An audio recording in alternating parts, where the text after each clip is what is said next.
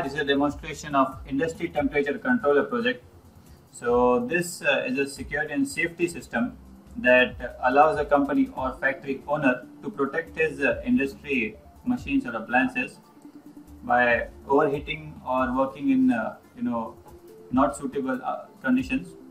So this system uses a temperature sensor to constantly monitor the machine temperature, and it only keeps the machine working when it is working between the set range. If the machine temperature rises above a certain limit or falls below a certain limit, it switches off the machine instantly to avoid any damages to the machine, because operating a machine outside its set temperature limits can be dangerous.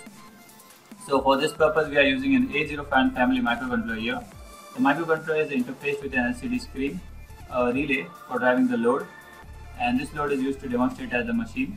And we have a temperature sensor, an EEPROM, and 4 push buttons for setting the temperature.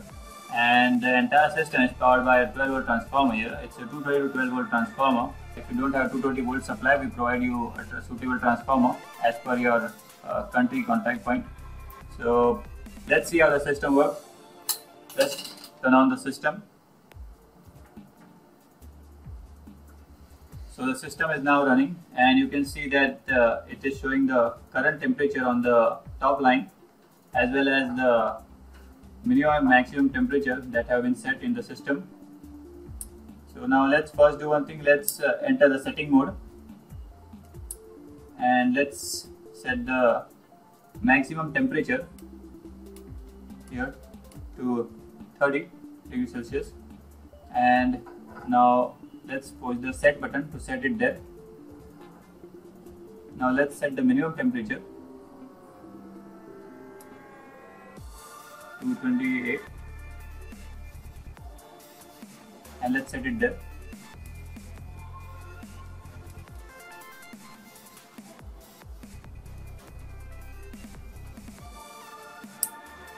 So now, since the load is operating at 29.7, it is in that range.